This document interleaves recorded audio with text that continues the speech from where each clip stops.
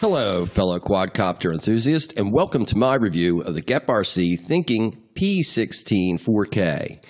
There are several reviews of the GEPRC Thinking quadcopter, but very few, if any, of the 4K version featuring the Caddx Loris. I would like to take a moment to thank GEPRC for sending this to me for review. So what did I receive? A box with various links to GEPRC social media and their company website.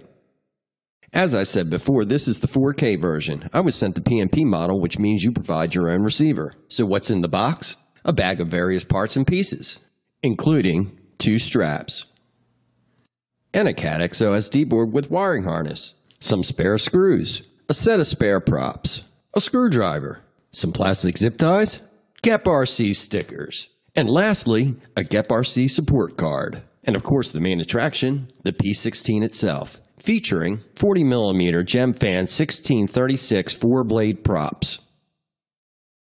Here we have the newly released Caddx Loris 4K camera and the ribbon cable that connects the camera module to the DVR unit.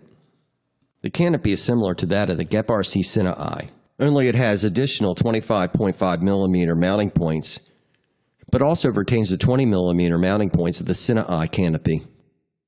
I routed the receiver antennas through 2 slots in the rear of the frame. Here we can see the electronics stack, which consists of an all-in-one flight controller, VTX, and the Caddx Loris DVR board.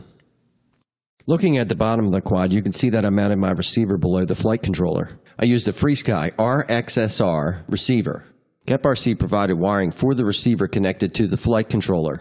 I simply spliced into the wires that GEPRC provided, which consists of positive and negative 5-volt power and a connection to the inverted S-bus pad on UART number 2.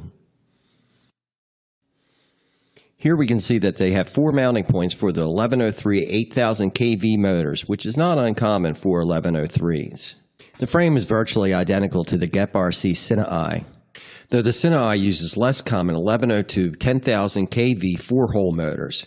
I like the fact that there is some cross-compatibility between the 2 models. Additionally, the Cine-Eye is proven to have an extremely durable and reliable frame, and I'm sure that will be the case here as well. The motors plug into the GEPRC 12-amp flight controller, allowing for easy replacement. The camera module uses a 19 to 14mm adapter to connect to the canopy. I took the quick and easy route as it relates to the receiver wiring, and would certainly recommend you do a better job than I did here.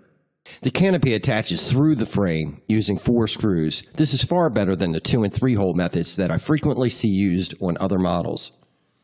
Here we can see the connections that GEPRC provides for the receiver. Unfortunately, there is no wiring for the RXSR telemetry. That said, I have this working successfully on my Cine-Eye, which uses the same flight controller. These are the plugs for the VTX. There are 2 plugs. These plugs allow the canopy to be easily separated from the frame of the P16. The VTX is mounted towards the back of the quadcopter, whereas the Cine-Eye's VTX is mounted towards the front. I keep making reference to the Cine-Eye because there are many similarities between the 2 models. There is a good amount of heat shrink in what appears to be an adhesive insulating material that connect the wires to the motors. This is good to see since these can be difficult to repair if broken. Many of you will be happy to see there's an accessible connection for the Caddx included Loris OSD board. A big shout out to GEPRC for including the board and wiring.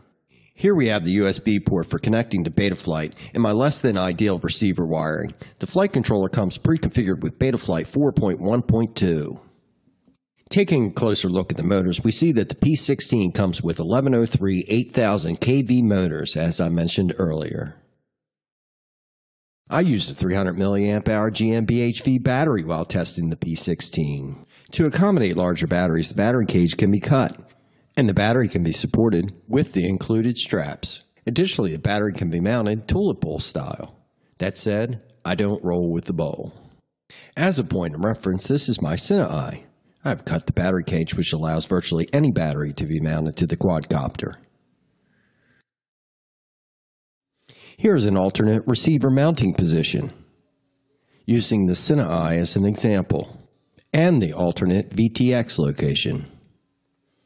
A side-by-side comparison. That concludes Part 1 of the GEPRC Thinking P16 review. Please subscribe so I can continue to bring you these reviews. Also, visit the GEPRC link in the description below to get your own P16.